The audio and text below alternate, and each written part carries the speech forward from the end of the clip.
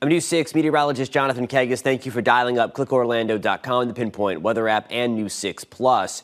Temperatures back to around 90 on this Memorial Day. We are off to a dry, sunny start. We'll see just a slight opportunity for a couple of downpours to develop around lunchtime, give or take. Mainly after that, though, closer to I-95. Those will then gradually push inland through the course of the afternoon.